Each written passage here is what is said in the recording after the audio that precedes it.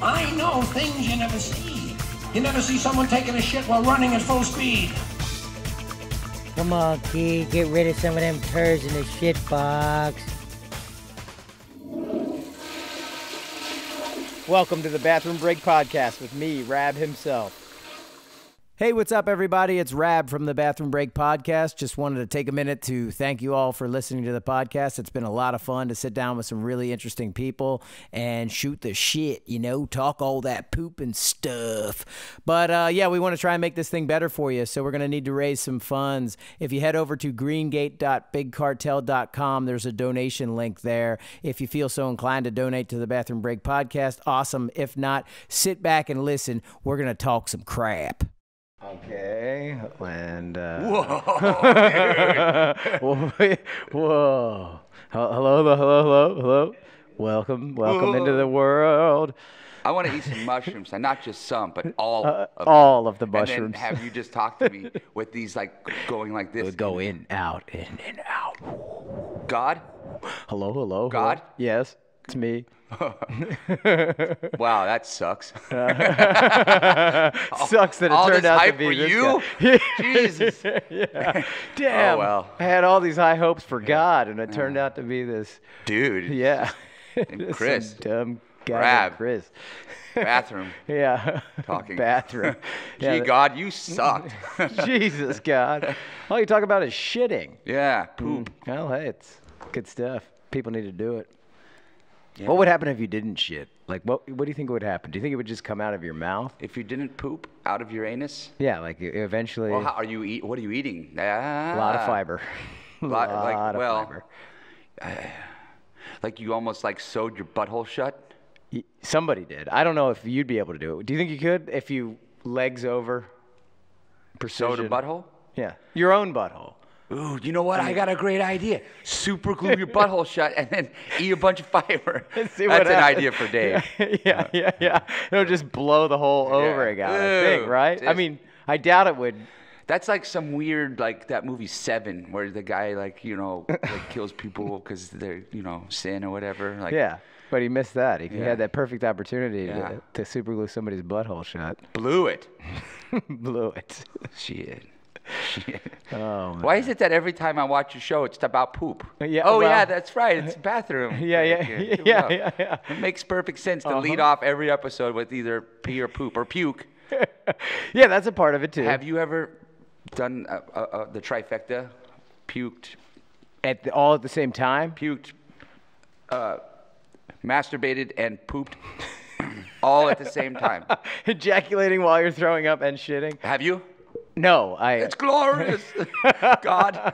Yes. God, you're totally blowing it. Yeah, You've created all these things and you have never trifected? Come on. You would think that God could Let do me something explain like how that. it works. First of all, you have to get really intoxicated the night before. And the only way that you can cure the hangover is by masturbation. Right. It's true. Yes. Like coffee, nothing else works. The blood flowing, it gets you going, and it works. I promise you. And it just so happens that, you're hungover, so you might actually puke during the process. Right. And one particular time at somebody's house that is I don't want to have to say whose house, but Ozzy Osbourne's. And we were hanging out, and it was the night, the day after this wild night we had. And I'm sitting in this bathroom where the sink is literally close to the throne, the toilet, yes, the shitter. Perfect. Distance. And between the sink and the throne is a little magazine rack, and it's a magazine rack that has a Playboy sticking out on it. Okay. And so I'm like perfect environment for the trifecta. That's the only way. And so I put the Playboy down between the sink. And actually, I put it down on the floor as I was shitting, and then as I was masturbating, I was just and I threw up into the sink over the Playboy and was shitting, and then I blasted. Is this appropriate to say? All of it is very appropriate. Okay, I'm just talking. I totally forgot that we're recording this. Yeah. I should have said this, right? No. Okay. This is the place to tell those Yeah, stories. it was. Oh man, that's glorious. hilarious. I will never forget it. And I don't know if I should say anything about like the house I was at, obviously, but it was the magazine was addressed to Mr. the Ozman himself. Yes. And so I'm like, what's happening? Yeah, that's an incredible moment in life. I will never forget it. Yeah, how could you? You hit the trifecta in Ozzy Osbourne's house, where he set you up. I mean, he knew. Yeah, he's like, here's a perfect opportunity. There's a shitter, a sink. Yeah. And we might as well It wasn't put a like little I nudie just mag. happened to be there. Yeah. If it wasn't me, it was somebody else. Yeah, somebody else. You wandered I into was the that lucky moment. one. Yeah. Seriously, thank God. Thank you, God. Yeah. Oh, hey, yeah. That moment. Yeah. It's like rare moments like that are what we live for. I mean, we don't live for that. They just happen. But the memory of those moments, like any random day comes and goes, and how many of those days do you remember? No, it's the rare moments where you trifecta, or you jump something you always wanted to, or you finally make out with that girl, Jimmy. Yeah. You'll never forget your first kiss, but you'll forget the thousandth. Yeah. Thousandth. Yeah, she'll definitely. But like, when who was your thousandth kiss? He's trying to say thousandth. Thousandth kiss.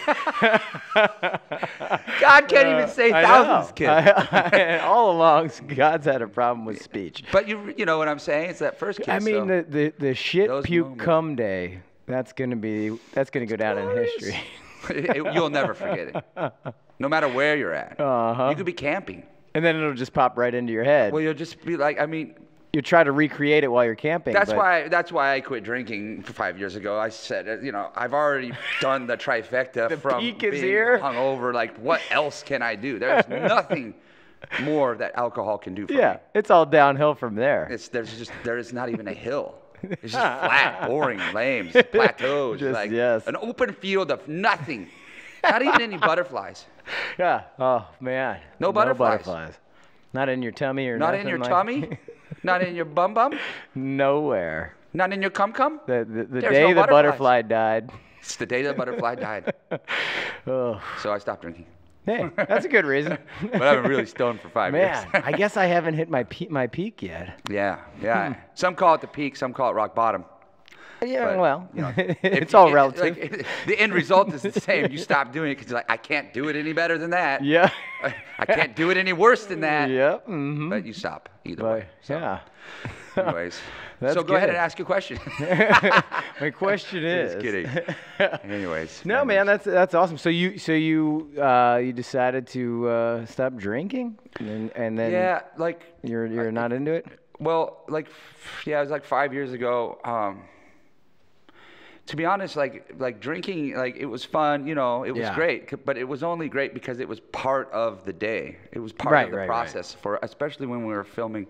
Yeah. When you're out filming and stuff, and when Jackass became after the first season of Jackass, everybody was trying to, would buy you a drink. You didn't have to pay for a drink. You basically were sponsored for 20 years or for the rest of your life, depending on how you wanted to choose. Yeah. You were basically sponsored for drinking. Yeah. And eventually it got to the point where there was it was almost like Groundhog's Day. You wake up feeling hungover, you feel even if I couldn't even get drunk. Getting drunk wasn't even part of it. Yeah. Right. I'd be 5, 6, 7, 10 Jack and Cokes, gin Jacks, whatever. I drink a lot of Jack. I'd be on tour with bands, shooting photos and whatever, and it just became part of what you do. And and the getting drunk, cake stand days. Those cake stand days are over, bro. Beer bongs, the only thing you can beer bong now is shots of whiskey, straight fifth of whiskey. That's how you can black out, real cool. Yeah. And awesome. Trifecta, by the way, the trifecta on a beer bong of whiskey. Whew, next level, dude. Everything comes out at double speed. Yes. Even the jizzman. The jizzman. It's just boom. You'll murder. Oh. If you try to have sex after a beer bong of whiskey, you'll murder that woman or male. Yeah. Depending. Murdered by whiskey trifecta death. Murdered by whiskey jizz. I think that's happened a lot, actually. Probably. That's the number one cause of death, really. Yeah, That's what I've probably. heard. At least in some third world countries where they don't have whiskey. I don't know. But I quit drinking, stopped drinking. I don't like to say quit because I'm not a quitter. I'm not a quitter. Yeah. But I quit drinking because I literally one day, like, I basically just, like, we each have our own personal, like, rock bottom. Yeah. Like, it doesn't matter if it's heroin or if it's masturbation, like drinking, whatever it is. I like good masturbation. Yes, rock but bottom. you can also overdo it, and then you can't escape it, and it haunts you in your dreams, and you're like, I can't stop thinking about doing this, and then it takes over your body and your mind. That's true. Yeah. So it doesn't matter what the addiction is or what the rock bottom that you need to hit is. Yeah. The end result is that you can't get any worse. Your will to live is like. Yeah. Like, you can be alive, but you're not living. Like, yeah, for you know, sure. just because you're You're not just dead. jacking off all nobody day really long. is gonna, like, there's your friends and your family that really care about you. But the truth is, you could go weeks. Yeah. With, like, not talking to to people. Oh yeah, exactly. You could just lay in bed for a week. I was thinking, and, like, that's a week of your life that you didn't even really want to live because you're so consumed with this ailment that you can't, like, change. Yeah. And so, just because you're breathing does not mean you're, like, living. Like, you're not alive. Yeah, absolutely. And so I got to that point, and it was like, and it started, and I thought it would, it would help by quitting to drink. So one day I took myself to the hospital, to the emergency room, and they wanted to commit me to the psychiatric ward, but since I hadn't hurt myself or anybody else, I basically was able to put my clothes back on and do it. And I literally put them back on. What were they doing to you? Well, we were taking care of the other trifecta. We were taking pictures. And, bedpan. Yeah.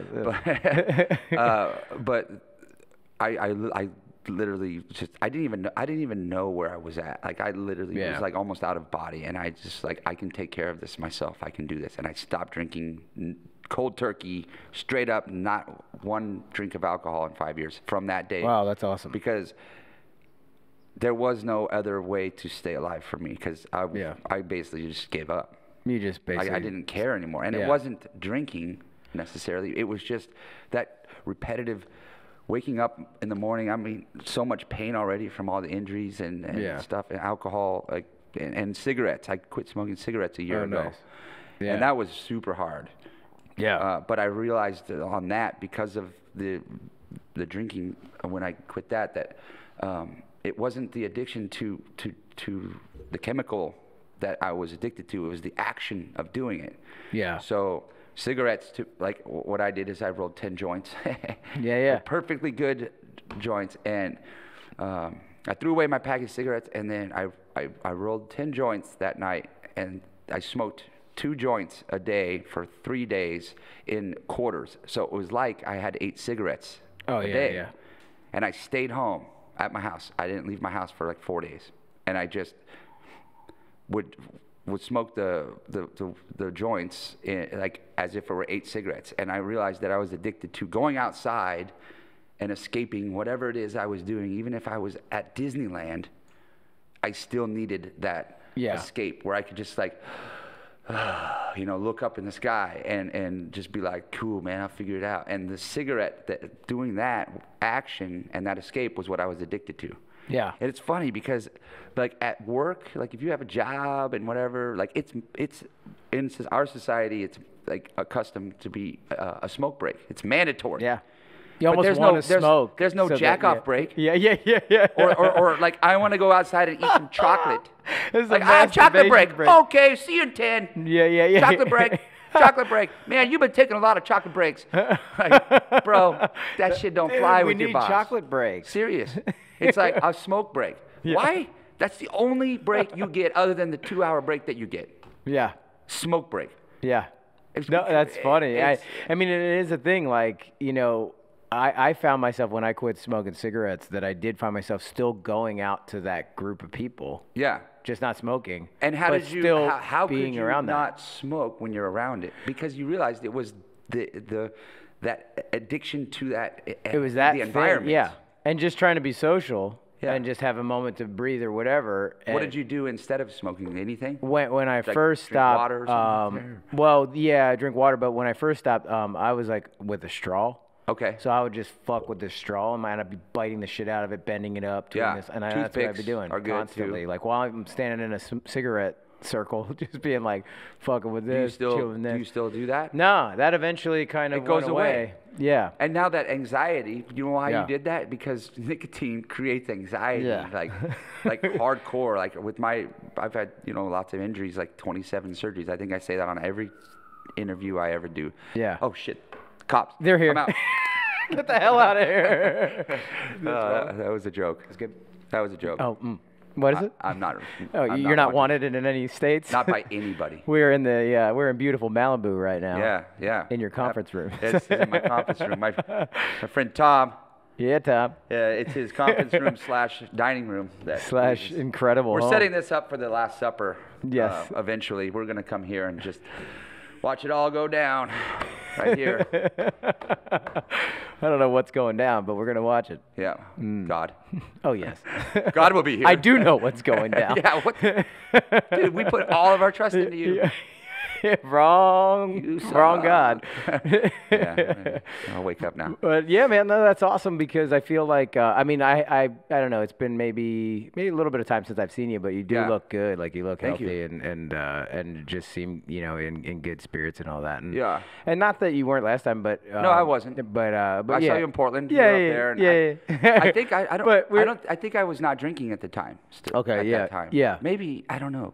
Yeah, maybe It's weird just when I say maybe 5 like, years have gone by without drinking. Yeah. To me, and this might be the case for every human right now that's in society, at least in America and other strife, but is that our lives are going so fast because of technology. It's like there's no break. There's no camping out by the fire. I mean, we still do that. I do that.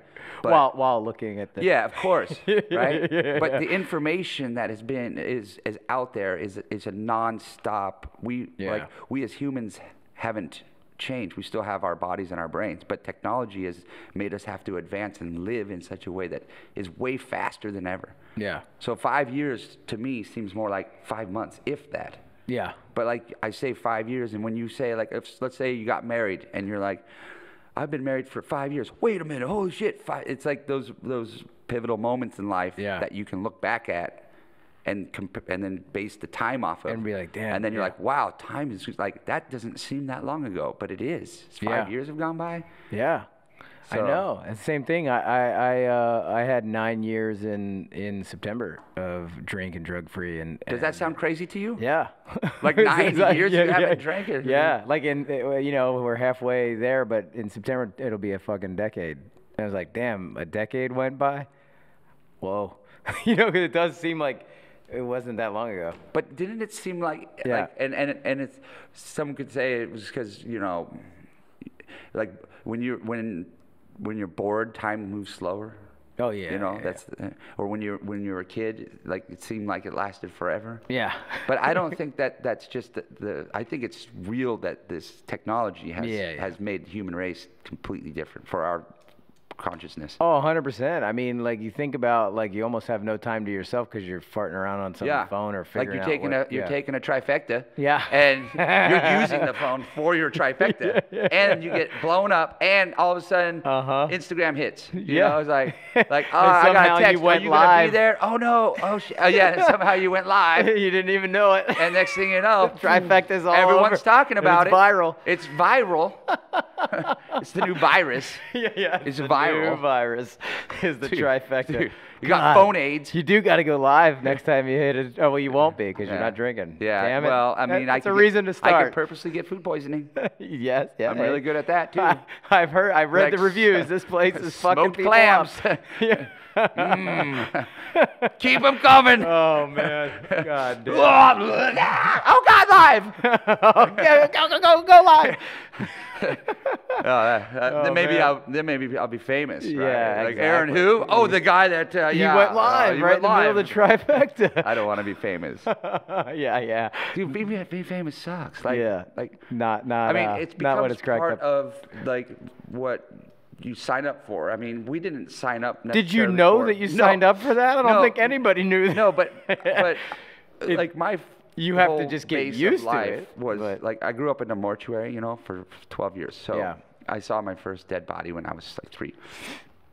And it was the living people that would come to the funeral that really like woke me up to all this reality of what's happening in life around us and all this. And because the stories that they had to say about the person that was in the casket was the memories and the stories. That is what lives and continues on past your breath. Yeah. And I learned that very young, and that's how basically Danger Ehren ever even became. I mean, Danger Ehren fucked me. I've had 27 surgeries because of that dickhead. I'm Ehren McGehee. I have to live in this body. That dude thought he was a superhero, and turns out he wasn't. Newsflash. Newsflash, dick. Totally you fucked mortal. Me. Yeah. But because I wanted to live every single day and every moment based on it could end right now, and I wanted to like do something that wasn't just like, I don't know, like not to say normal's not great, because it is. But more so like do what you were supposed to do. I wanted to like leave something behind that was like, even if it was just,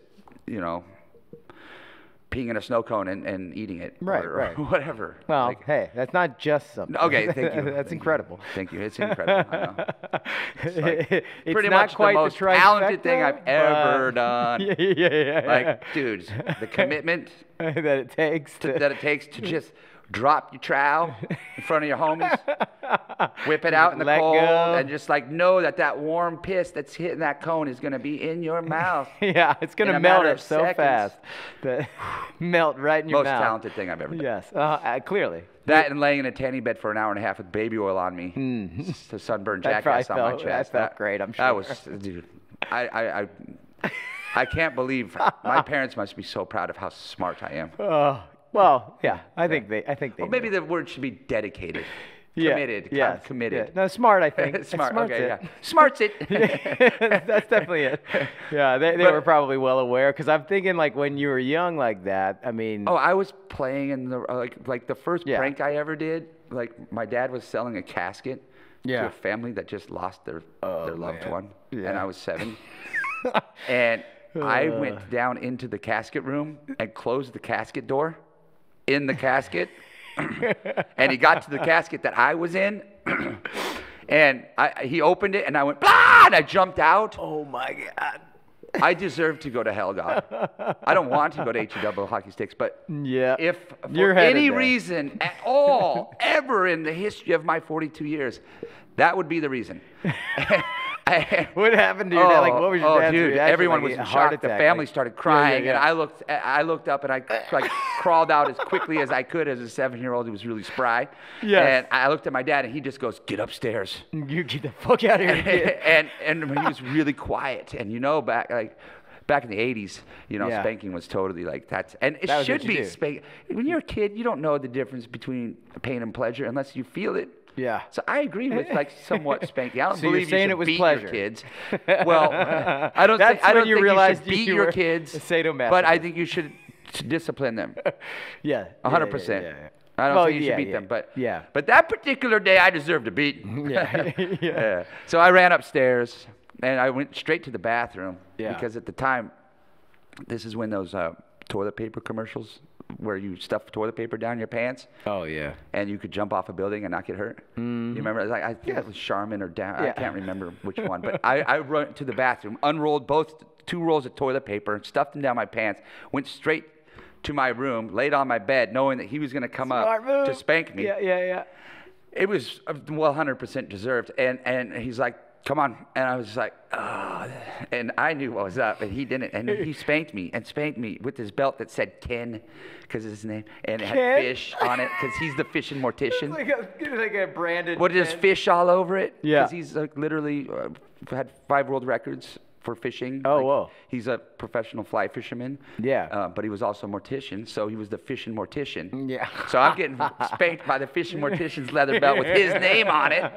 Fish on. I'm like, Fuck yeah. Right? But little does he know, I got around. toilet paper stuffed in my pants, Yeah. and he doesn't know, and he's spanking with the toilet paper. I can't feel a thing. That's perfect. Dude, like, I'll tell you, there was quite a few spankings, and I deserved every one of them. And I just started laughing, and he looked at me and was just like, I have like Damien. Yeah. Like I have psycho Satan is like, I'm sorry.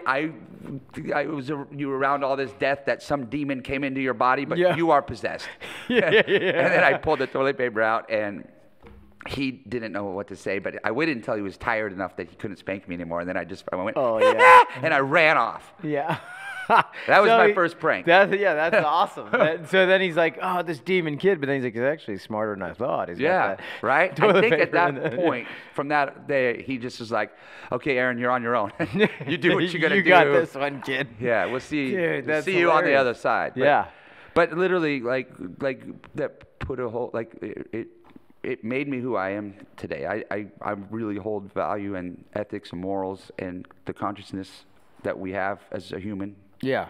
And because of those times when because you're young. yeah, and you can change. You don't have to always, like, if you grew up not so great, you don't have to be stuck in that path. You can live today and just do what's right and good. But I live every day as I want to be remembered. Yeah. As if today was my last day. Would I want to be remembered for burning someone, being a dick? No. No. So if it costs me money that day to not be a dick, it's fine by me. Yeah. Because it's more important to be able to like let go of life and be happy and pure, as good as you can be. Yeah, hell yeah. And all of those philosophies I learned as a kid, because the living people that lost the person they loved the most had the stories. They still were alive. They were telling the stories of the person they loved. And like, that's the most important thing, the energy that you leave behind from the life you lived, I think. So I was like, I'm going to just go full bore. Yeah. Full bore. Hell yeah. Like, I'm going to do, like, I'm going to use my body to find my soul. Okay. Damn. That's good. And I just went hard. And, I've had 27 surgeries now, broken my neck 3 times.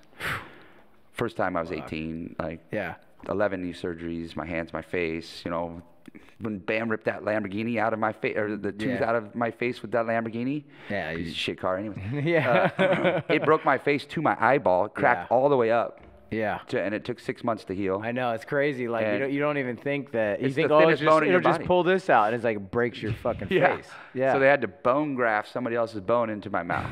Jesus Christ. It's the Yeah. most famous tooth ever. Yeah, oh yeah. Right? Yeah, I mean, maybe not ever. That's kind of a dumb thing to say. Well. But, I mean, it is well known. Yes. That this dickhead here got his tooth ripped out by that dickhead in his nice car. Yeah. And now I have platinum with the black diamond. Hey, it looks nice. So it is a nice tooth. No, it's decent. If I ever hit rock bottom, I can hawk it, and I'm back, baby. Come on, baby. Yeah. $10. $10 is all you need. Yep. Chip in a chair. Chip in a chair. Chip in a chair. Oh man. Damn. So when you were young, because like I'd love to hear the story of like how snowboarding became like a thing, for you. Like, So like. Because you say you broke, like when you were 18. Yeah, I broke my neck snowboarding. Yeah, you broke your neck. Yeah, for the first time. Yeah. I grew up skateboarding as a kid in McMinnville, where I grew up, and that was in I think I got my first skateboard when I was in the 2nd grade. It was like 1982 or something. 1986. No, 82. I can't remember the 80s. Whew. I can't remember those 80s, bro. I mean, too hopped up. Yeah. 7-year-old party animal. Oh, hell yeah. Yeah. Sniffles. Yeah, it was snowing a lot. You go snowboarding up today? No, just hanging out at home. Yeah. You got powder or not? Yeah. I've never done coke once in my life. Really? Not one time. Man. ever. You're not in all missing like, anything. No, I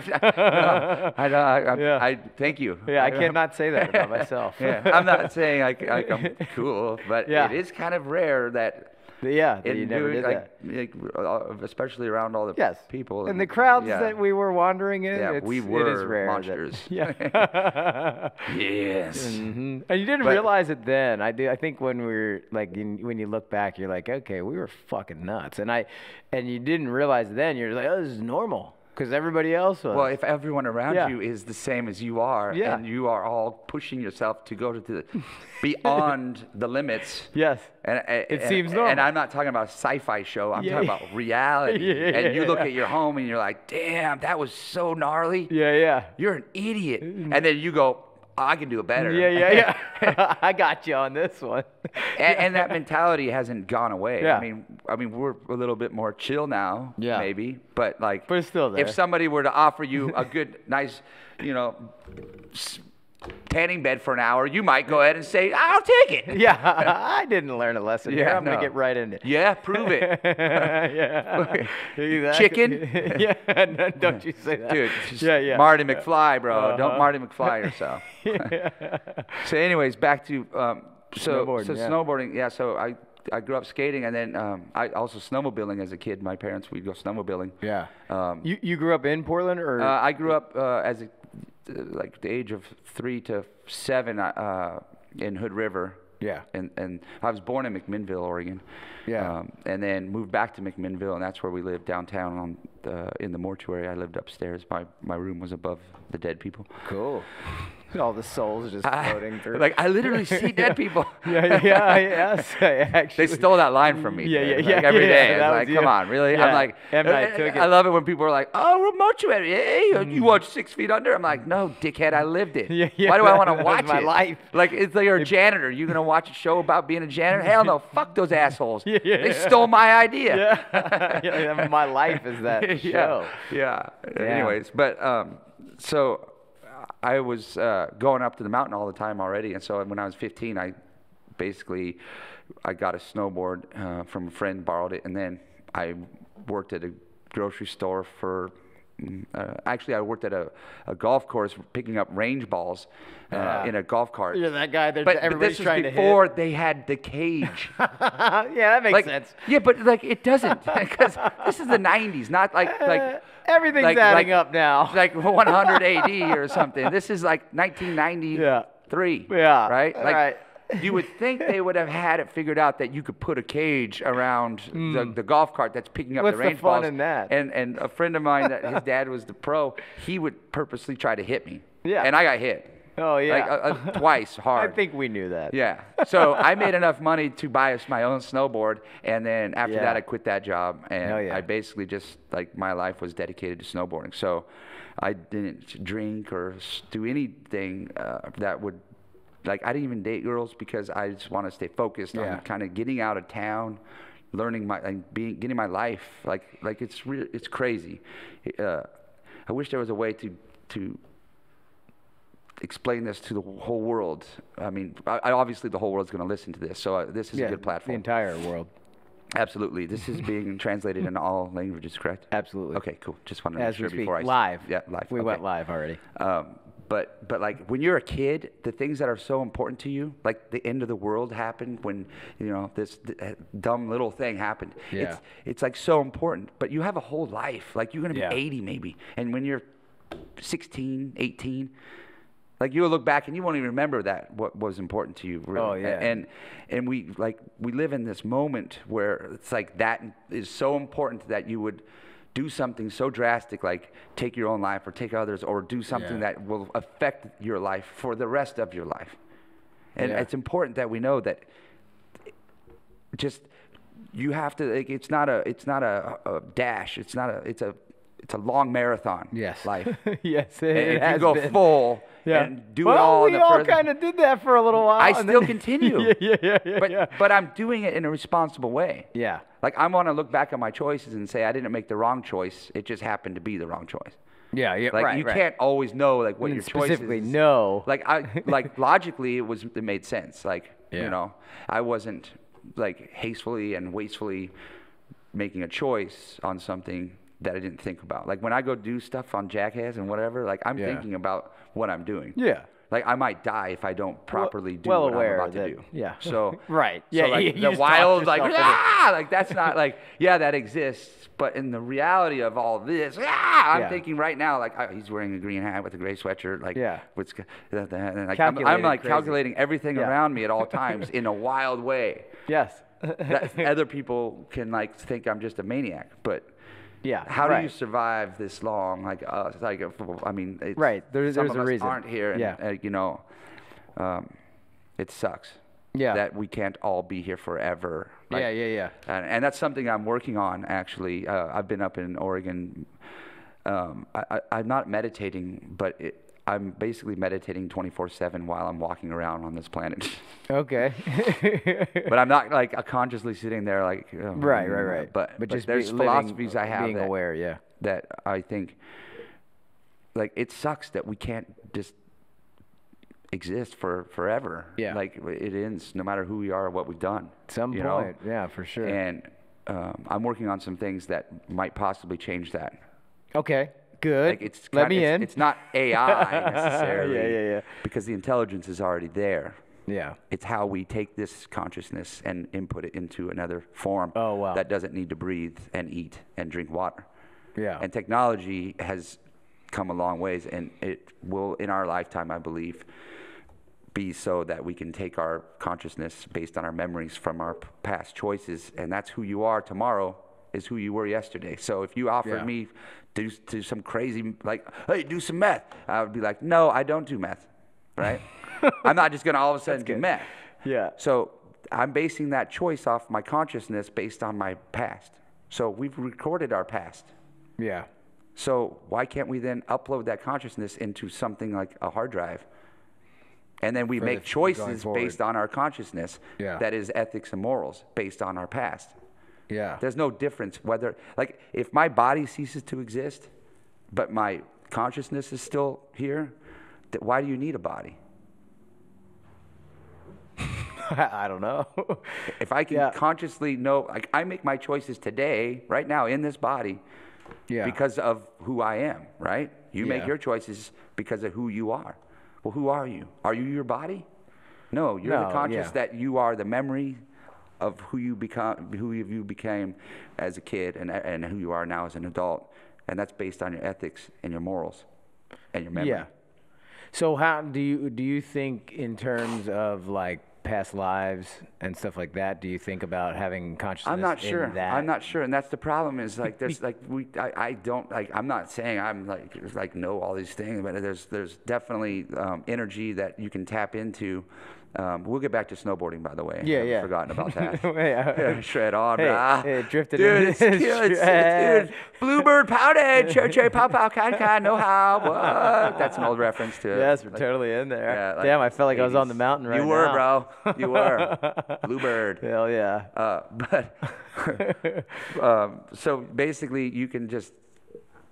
You are who you are based on who you were like in your past. Well, and that's what made me think of like past lives, because I think sometimes if you go and you have deja vu or you feel something, those moments, and also like when you're self-reflecting and going through things in your life of trying to figure out what is like stopping you or holding you back from your full potential, like there's some things that are embedded in you that you can't even remember. Have any control, and you don't have they're there. Yeah, and you don't even know why it's there. And for me, I feel like maybe past lives or stuff like that are carried on into this life. Well, what is a life to us? Is it breathing? To me, or is it the energy that we are? Because the energy that we are is God. Yeah. In every religion, and religion is just man's way to try to control, to understand relationship with something we don't have a clue about. Right. But you can actually feel it. Like when you feel like, whoa, that was weird. I felt really, this deja vu, or I feel this energy. It's because what was happening, and this is something I want to like teach to humans. Yeah. Is that like animals and children can sense these things. But what happens is that we become adults, we become consumed with greed and all this other human. Well, and block that. Everything. And you don't allow that just pureness to come to the energy that's around us. So like, it sounds weird, but like sometimes like, okay, I'm not condoning drugs by any means, but like if you take mushrooms. I am. Okay, good. Yeah. Good. Somebody here. If God says it's okay, Yeah, then yeah, let's get do on. it. But like when you take mushrooms or you do something that's almost like hallucinogenic, that allows you to just like forget or be open to energies around you, and you feel this and you come back and you're like, dude, I just had the craziest trip. I felt this thing. Like that feeling is always around us. And it's just available too, yeah. we don't like absorb it and allow it to come in because we're too distracted and too concerned about our daily lives and making bills to pay and like, oh, that football game and like, oh, let's go skate and like whatever. But you know, in meditations, people do this. I think in meditations, I don't necessarily do meditations to go there, but I'm there a lot because I'm honestly goes back to being the kid that grew up knowing that we're all going to end someday, that basically I want to live my life as pure as I can. Yeah. I don't want to have to think about that fact that I burned someone, you know, or like ruined somebody else's day or life. Yeah. So my choices are upon me that I can like be like, well, I can let that energy flow through me. And everyone has probably sensed like this weird feeling where they're like, whoa, dude, I've been here before. Or you see something happen before it does happen, and you're like, whoa, dude, I just saw that happen before it happened. Yeah. Though, if it's happened to you one time in life, ever, then it's all you know that it's always happening. You just didn't absorb it and allow. You weren't conscious. You weren't conscious of it in all the other moments. But if it happens one time. Yeah. And it happens way more than one. And there's billions of people in this world, and plants and animals and energy and all that. And we're not even sand on the beach, dude. Yeah.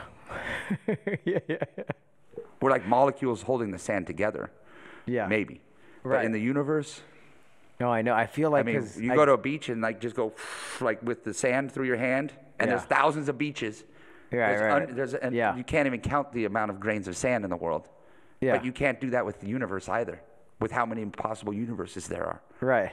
And now with technology and imaging, we're figuring these things out. So where does it begin and where does it end? Like if time travel is like possible, 186,000 miles per second, you divide that into 8 different directions. You take a train, go 2 different ways. The tracks on that track, like you take a 100-mile-an-hour train this way and you take a 100-mile-an-hour train that way. How fast? What's the energy on the track? 200 miles an hour. Yeah. So you don't have to go in one direction to create the 186,000 miles per second.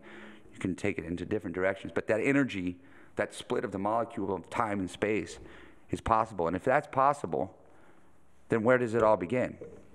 Right. If it already happened. And that's maybe what deja vu is. You talk about past lives and things. I don't know. Yeah, I know. But I bet someday in our lifetime, with technology, the way, look at like a cell phone. Snapchat will figure it out. Dude, at least Mark Zuckerberg's on it, bro. He's trifecting the shit out of that. Time warp. Actually, I did a podcast with my friend Damien on Turned Out a Punk. He's in a band called Fucked Up. Yeah. And I started talking about artificial intelligence, AI and stuff. And the thing about AI is it's not artificial intelligence if you already have the intelligence. Yes. It's how do we get the intelligence out of here into there. Yeah. And so I put out a word, I was pleading for Elon Musk to get a hold of me. I know you're not the only one, but you are a possibility that you and I could tag team on some cool stuff, bro. I've got this stuff I'm working on. I know you've been working on your thing. He's the guy. Is that camera there? Check that camera. And that one there. That one? Yeah. Elon. Yeah, just hit me up, bro. My Instagram is probably the best way to get a hold of me because it's the least invasive. Yeah. And that's just Danger, Ehren. If there's an Danger Ehren, please, I implore you, please, quit making me trifecta for no reason. Would you DM the guy? Just DM me, bro. The future is now. Right now. Now? No. Okay, anyways, back to snowboarding. So, fresh pow pow. Yeah, so I started doing that, and I loved it, and I was really focused on getting that I just was like, I'm going to be like, this is my life. And back then, you couldn't like go online to. This was like late '80s, early '90s. This is like 1990. Yeah. Yeah. And snowboarding was just like starting. Like it was we were inventing tricks. That like pointed board with like my fin first on the back. board was a GNU Kinetic, which was like a 170, and I was 15, so I was like, it was over my head. Yeah. I had GNU bindings that didn't fold down. I used Sorel boots with Aunt Mabel's like straps so my heels wouldn't lift up in the Sorels. And I had a starter jacket and jeans. Hell yeah! Ready to go. Sick, bro.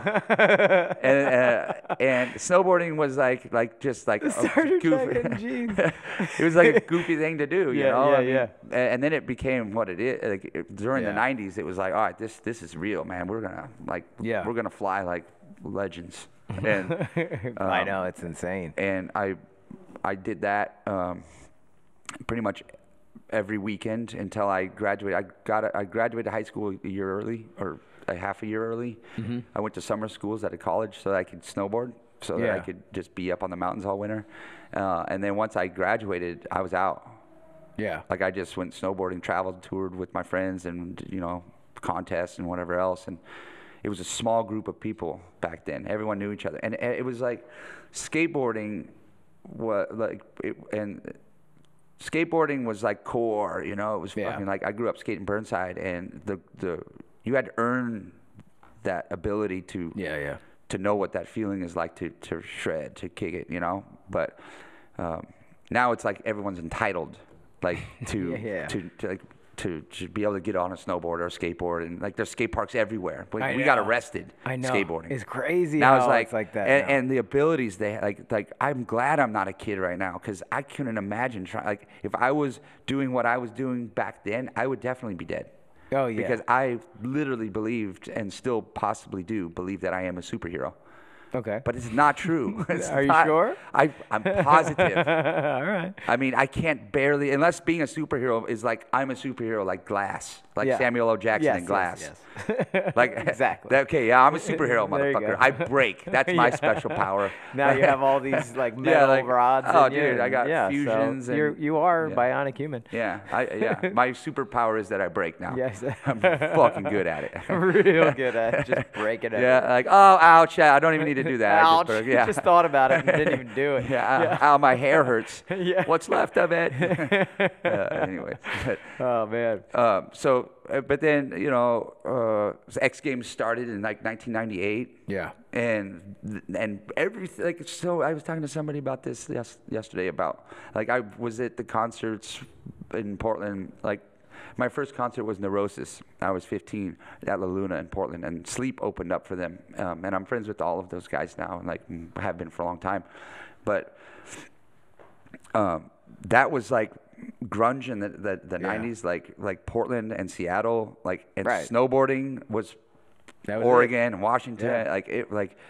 I basically grew up in the epicenter of what is now still today what is cool. Like X Games is what it is. Yeah. Like the music is still based on the Melvins. Basically started grunge. Like Kurt Cobain auditioned to be in the Melvins. Yeah. And then he roadied for them. Yeah. And that was all happening like in Aberdeen and all around Seattle and Portland, like the Wipers, Dead Moon. Hell yeah. And I was just like, there. I'm at the time I wasn't thinking I was a part of anything special, because it was just life. But looking back now, I'm like, holy crap, dude. Yeah. Growing up in the Northwest in the 90s was like, it was like the 50s for rock and roll. Yeah. And or the 60s in San Francisco. Or the 60s in San Francisco, like Haight and Ashbury, like that. Yeah. And you can't explain it to anybody that wasn't there. Yeah. But I'm definitely blessed, and I'm thankful that I was able to be a part of something and the people that I've been able to become friends with and meet through all of these years from back in the day. It's been like, that's I think that's the thing I'm most thankful for. Not the experiences and the cool T-shirts, but like the friendships and the brotherhoods. And the connections. The family that I've gotten over those many years, like from snowboarding. Yeah. From skateboarding, from surfing, from music, from Jackass, from all of these things. Yeah.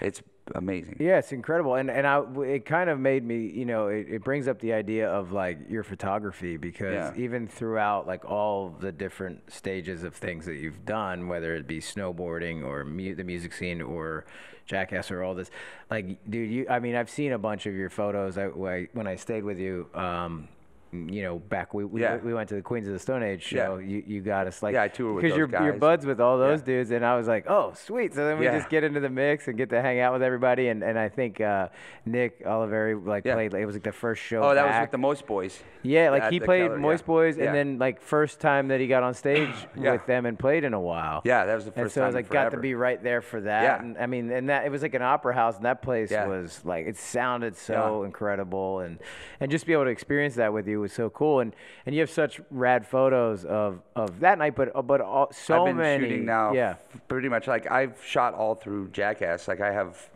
edited down to 450 photos that I've like chosen of all the photos of behind the scenes and stuff. So I'm gonna drop a book with that eventually. Yeah. But the thing with the music thing is, I've been working on this project. I say for 10 years, but it's been longer. And I would have put things out longer or before, but I realized with social media that nobody cares anymore. It's like you flip through a photo. It could be the best. It could be a photo of an alien landing on planet Earth onto the White House. Yeah. And you would like it, maybe comment, cool stuff. What, is that real? And then flip to the next. Yeah. Even if it was real. Like that quick. Nobody cares anymore. And so I've been holding on to I've shot and toured with, like I just was on tour with Mastodon and Primus. We're out with Eagles of Death Metal, Queens of Stone. I tour with bands, I shoot bands that come through Portland. I go on tour, but I've been documenting bands and everything for the most part for a very long time, because when I was a kid, I had this philosophy that if I can document everything, then I can put that into a hard drive and I can live forever. Yes. Yeah. And that's exactly based on my consciousness, that when technology comes around, that I can make choices based. So the more information that I have about my life, the more, and that's part of the reason that I've been documenting as much as I have. It's crazy, but I had this thought when I was a kid. Sense. Yeah. I've been documenting as much as possible. Yeah. But what I'm doing with those photos for the music for the bands is I'm basically putting a book together that's like, it'll be more than just a book. I want to do like a show and everything with it, but basically it's going to be a rock and roll Bible. Like I've shot over 800 bands, more than one time, obviously. So I've hundreds of thousands of photos, and I've edited most everything. Everything's cataloged, organized, ready to go. Yeah.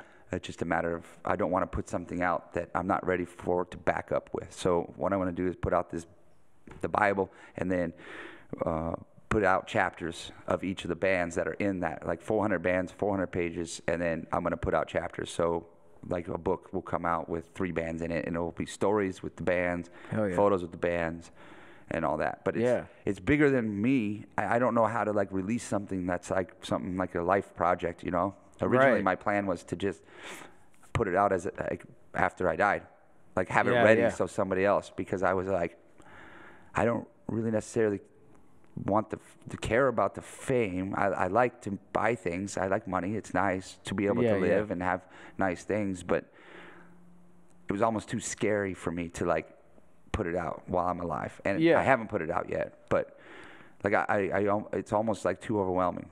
Like Jackass was overwhelming. Like it changed our lives forever. We are who now we are. Right. Like and when it's like I almost sometimes feel like, and I'm not alone in this, but I fear success sometimes. Yeah, right. Like, no, it's totally scary to be successful. Yeah.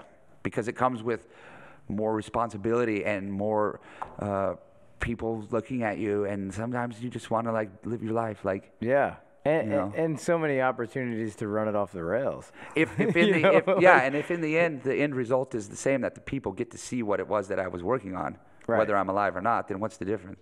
Right. Like it still lives. Yes, exactly. I'm not gonna like not show it. Yeah. But then I changed my mind a couple years back, and I was like, I want to try to put this out while I'm alive. Like, all the bands are always like, "Where's the photos, man? Where's the?" I'm like, it's in the queue, bro.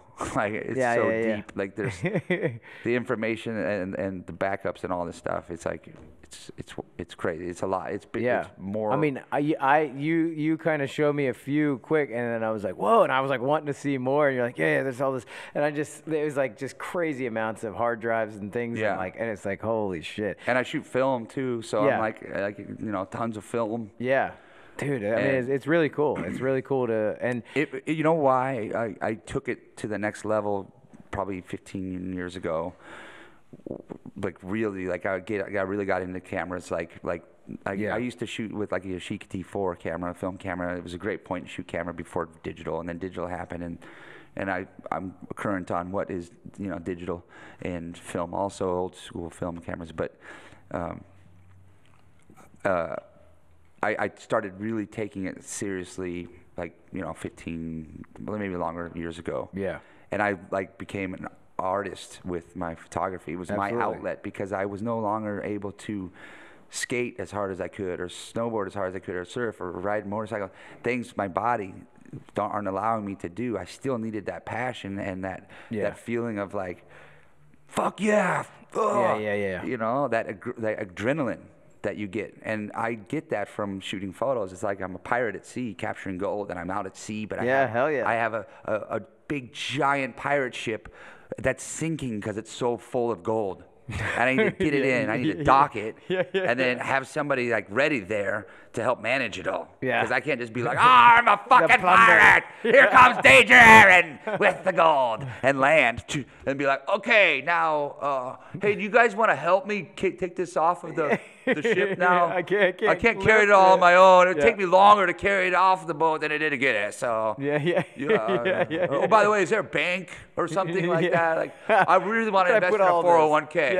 Like a SEP IRA, is that a possibility here? Like, I mean, can we do something with this gold? How about I just build a house with it?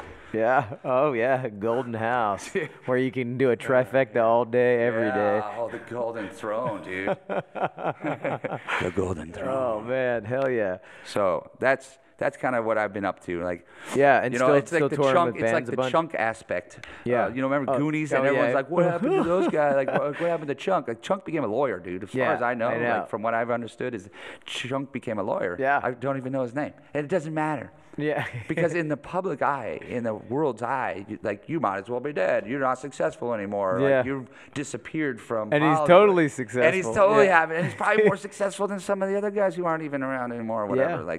Like truly, like, I you don't remember have to meeting be him. famous Yeah. to be successful and happy in life. Like, if you once were on TV or in movies or in the public eye, you don't have to continue just to be happy. Right. Other people assume that you've fallen off the face of the earth. Yeah. But no. But you find your happiness elsewhere, and you can also, I'm no different than like Keanu Reeves. Hey, We're Keanu. both in the Matrix, and I took the blue pill, red pill. Red or I took fucking both pills. Yeah. Fuck you, Keanu, or what is his name? Neo. What is it? Yes, Neo. Neo? I think so. Is it Neo? Is it Neo? What's Keanu Reeves' name? Neo. Yeah, fuck you, Neo. I did both pills. Yeah, you pussy. What are you gonna think about that, God? I'll see you. Yeah. I'll see you in the Matrix that I created. Continuing to be. Mm-hmm.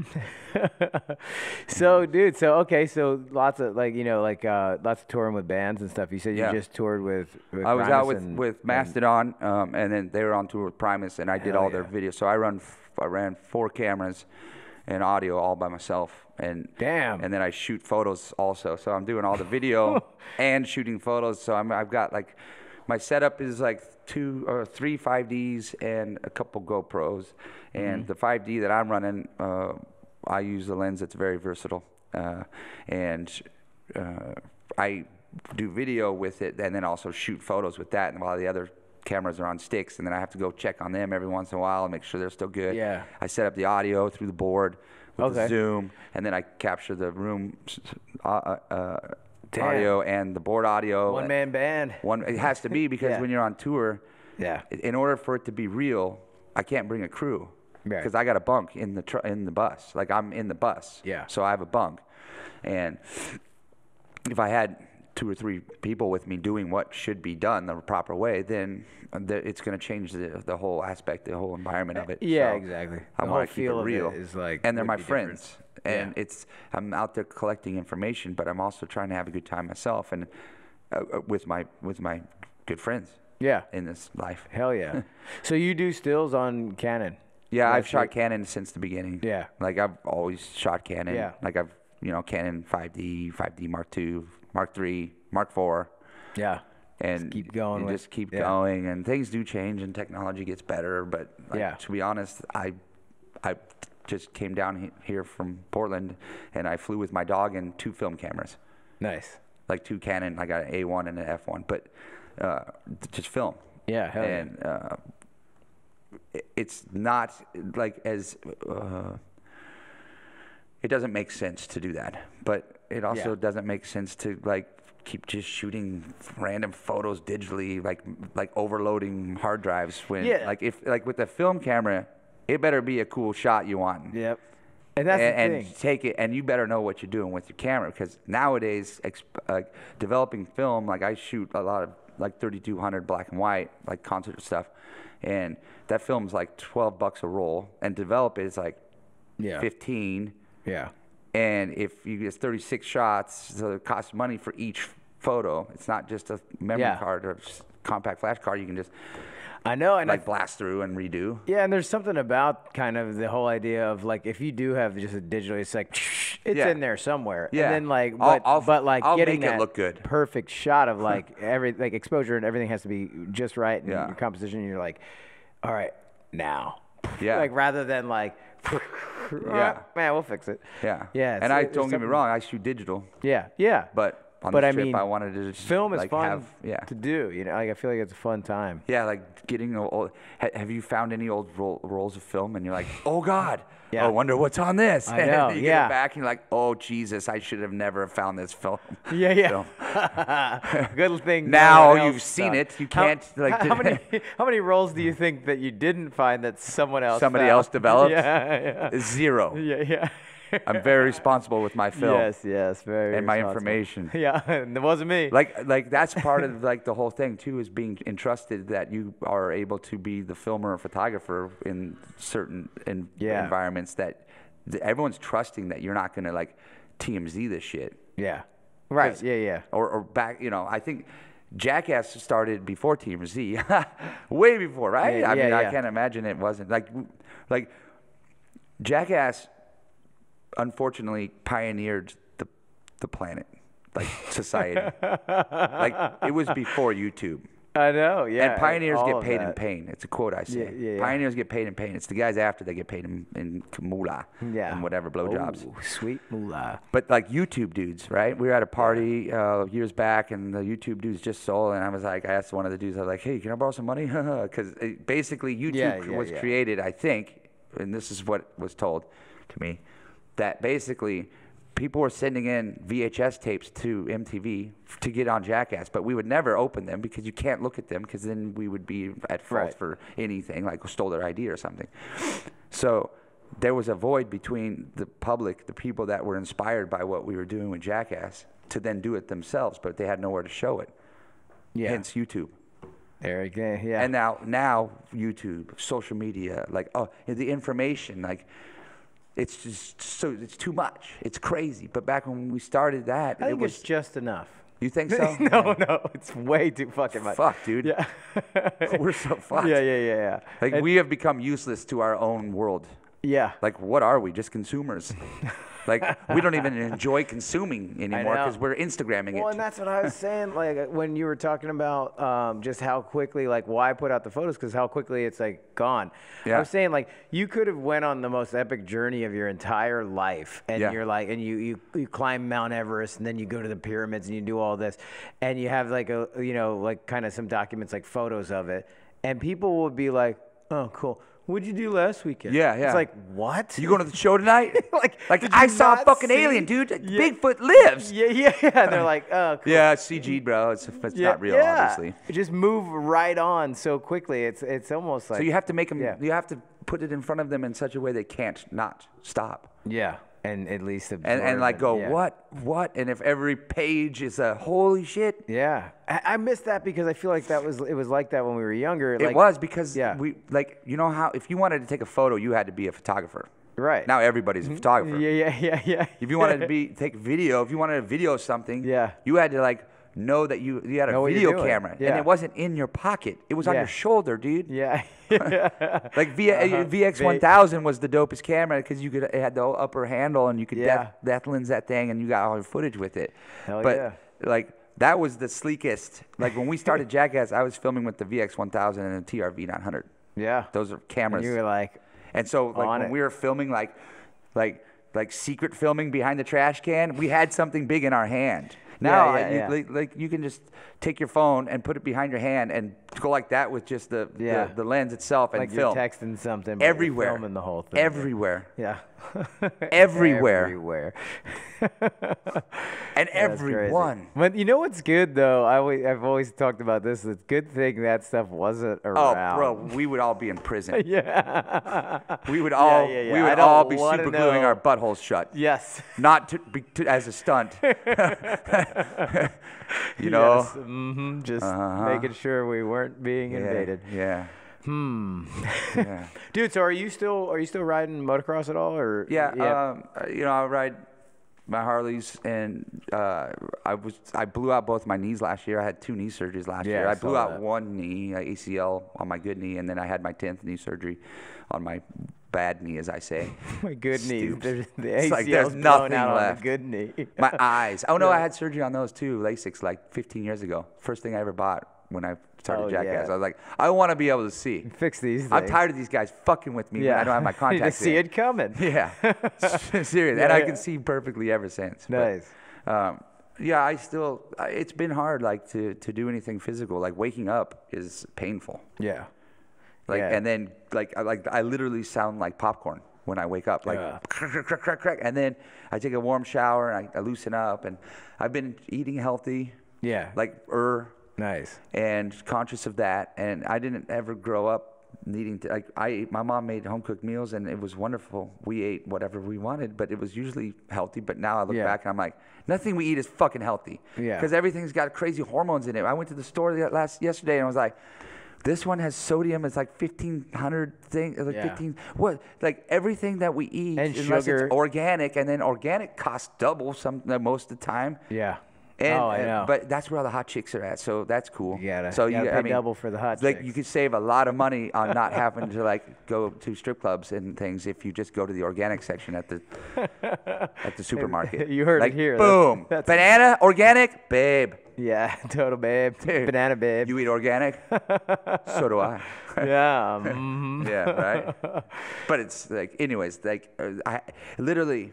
This is something I say this is how my life is now, is that when I was younger I wanted to be sponsored by now I was sponsored back in the day by Airwalk and Oakley and Volcom, all these brands, and I was like, dude, I want to be sponsored by them. Okay, and I try real hard. Now I want to be sponsored by the medical industry and and health food companies organic foods, and different creams you can roll on, like BioFreeze. BioFreeze is a sponsor up in Portland for the Trailblazers. Yeah. So hook me up. I buy it. Yeah. But I need it. That's when we were kids, we want to be sponsored by these. Now I want to be sponsored by old people shit. Yeah. And I'm only 42. Yeah. But if you add 27 surgeries at 42 and a year of your life for every surgery, that would make me 60. Wait, I said I'm 42. That'd make me 69. Good year, bro. This is my year. This is my year. 1990. All 69. The banana babes you can handle, dude. Damn, dude, this is my year. So stoked. I'm glad I did this interview, bro. This podcast. Help you figure out the math. This is my year. This is the summer of love. Yeah, here I'm it is. 69. Dude, wow. But literally, like in my philosophy of like surgeries, and unless you've been through even one surgery, you don't know, like there's the anesthesia, all those things affect you in your mind and eventually like come out. Like I've had over 100 x-rays. My deal with that is that I think I'm weaning myself into being immune to radiation. Oh, yes, sure. Like the iocane powder on The Princess Bride, like, you know, when Wesley was like immune to it. Because he had trained. Right. Smart. I'm like, I'm going to train with radiation. Sometimes I just stand in front of the microwave, put my hand on it like this, and just pretend they're breasts. Yeah, just training. Just training, bro. What are you doing? Training. Radiation boobs, man. So, but like it in the healing time it takes like 6 months sometimes to heal. Yeah. So that's 6 months out of a year. If you get 80 years in life, and I've had 27 surgeries, that means that half of those 27 surgeries have been, if not most of them, like I've basically spent 18 years injured. Damn. Yeah, that's fucked up. It isn't just the physical side of things, but it's also the mental side of things. Yeah. And that mental side is like I feel like that's the hardest. Like when you're old, like when you're older, like 80, you can still feel like you're 50. Yeah. Like mentally, like I still feel like I'm 15 and I'm 42. Right.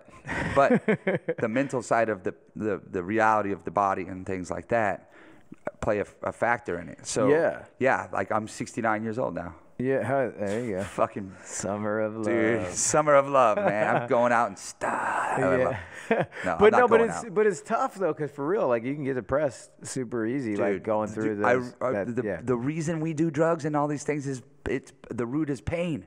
Yeah. Whether it's mental or physical. A lot of times it's because you want to try something new, but it becomes, you do this because of the pain you're in. And like opioids, and like in the 90s, we didn't just pioneer grunge and fucking snowboarding. We pioneered OG like Vicodins, bro. Yeah. And I, at the age of 18, breaking my neck, was like, I knew I was in for a long run. So I never, in 27 surgeries, have ever been addicted to Vicodin or opioids, anything. Any of it. Yeah. Because if I would have, I wouldn't be here, like not like I am now. Yeah. Because the doctors prescribing it doesn't make it mean it's going to be right for you, especially when the doctors are getting paid by the pharmaceutical companies to sell it, to get it out there. Yeah. Like, oh, this kid he hurt his ankle. Yeah, take these, bro. Yeah. You'll feel fine for 2 weeks. Yeah, they're talking about and then you'll be addicted. Yeah, and the notepad they're like writing something on is sponsored by a company. Dude. That's sponsored by a company. Yeah, and there's like different companies for each one. That like there's 100 manufacturers of Vicodin, but this one is my sponsor. Yeah. As a doctor, so if I can get you addicted to these, then I'm gonna get reimbursed. Yeah. All this money. Yeah, it's crazy. I know, and it's so crazy too to just trust that. Like, and I think when you're younger and naive, you're like, oh, I guess they say that, and then like, and then it also becomes an excuse to keep doing it. But well, you're like, they said it's cool. Smoking cigarettes is bad for you. Well, it's bad for you because you can see that you're doing it, dude. Yeah. But if I can pop a pill and you don't know I'm on it, then you didn't know it was bad for me. Yeah. In fact, it's good for me. Yeah. So like pills are so bad for you because they're so easy to hide. Yeah. Like I know. It's like that's the sketchiest like part. With weed, you don't like know. edibles, you can just eat an edible and fucking lose your mind for 2 days. I do Rick Simpson oil. Like I've been doing it for 3 months now because of inflammation, and it's totally helping, but it completely changes reality. Like I live 8 hours sleeping, I live 8 hours awake in reality, and then 8 hours of Rick Simpson oil reality. And they mesh together, and they start I start seeing things happen before they happen. So then I question which one's real, the real life that I'm supposed to be real, or the one that I'm seeing things happen before they happen, because I'm in this zone of feeling this energy. Yeah. And it gets to the point where I've had to like wean off of it, but I purposely did it like for the inflammation in my body to heal my. It's like CBD oil, or it's like a tincture, but it's the way that it's processed. It uses everything of the cannabis, the cannabinoids, whatever, all that, and it attaches to cells and helps with inflammation. And I don't recommend it to anybody that isn't mentally strong enough to handle it, because you will not come back. if you do too much. Yeah. You'll never be able to forget and the feeling and that that intensity. shit's crazy, dude. Like I've been out of it for so long that I just the level of how it's all shifted. But that stuff will happen. But CBD, like if you were to take CBD for anxiety or pain or things like that, would you rather take CBD or would you rather take Vicodin?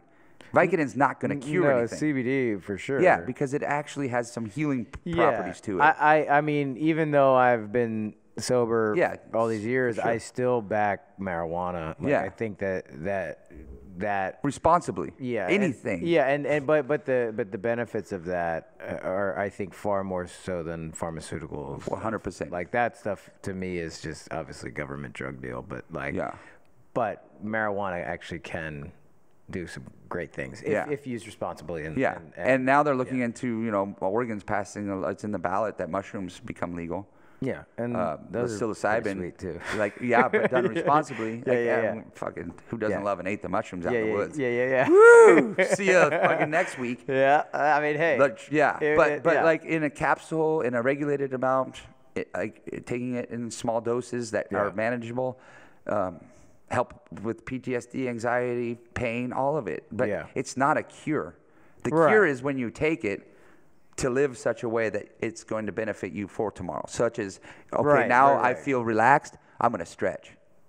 Right. So that it's not just going to go to waste. And that's the thing is using it to take action, whereas most people go, well, that'll it's like taking powder to get muscles, but then not going to work out. Yeah, exactly. Like, oh, dude, I'm getting ripped, bro. What are you doing? I don't know, go to the movie theater? Yeah. Chill. Get extra butter on that popcorn. Dude, I did 14 protein shakes today, man. I'm killing it.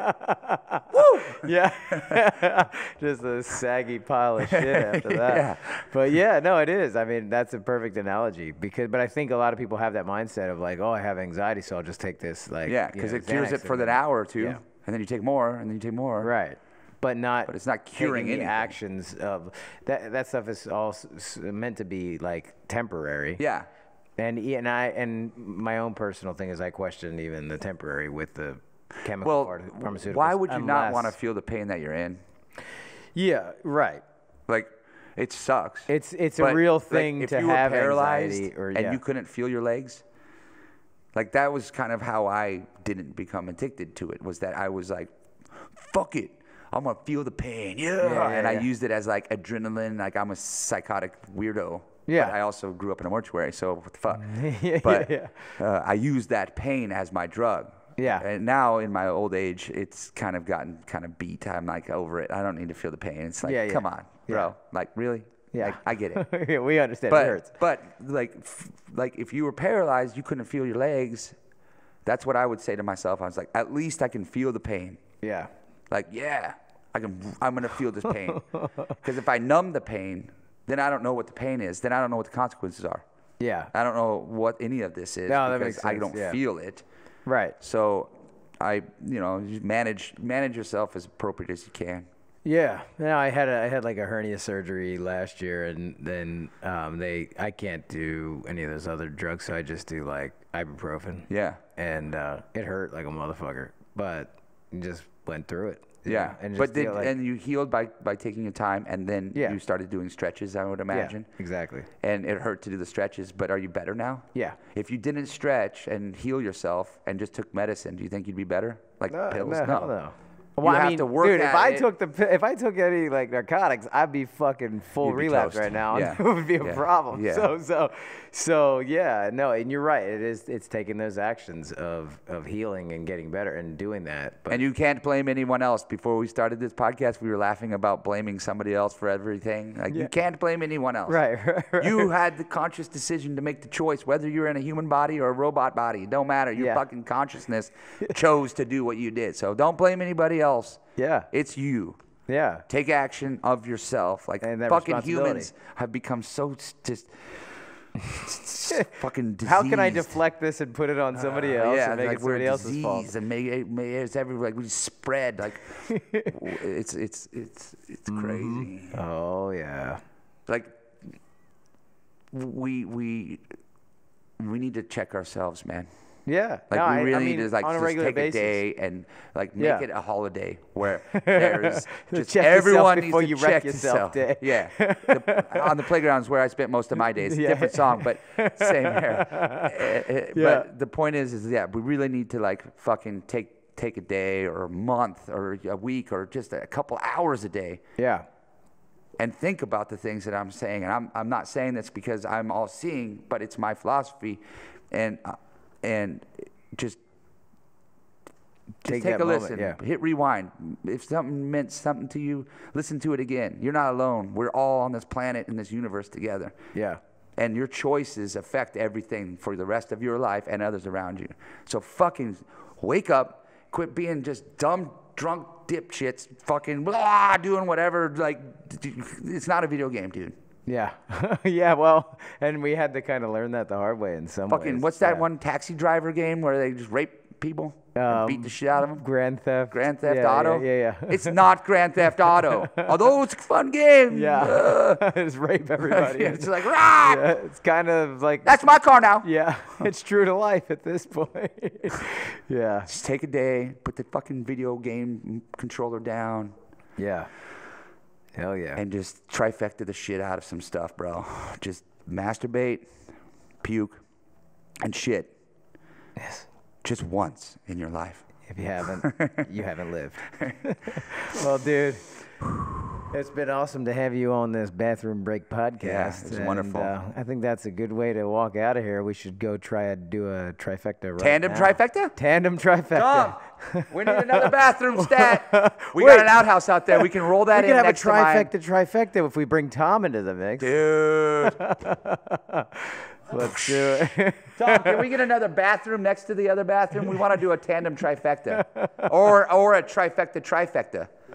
Okay, you have a bathroom, I'll go to the outhouse. Okay. Done. Thanks, brother. All right. Hell yeah. Yeah.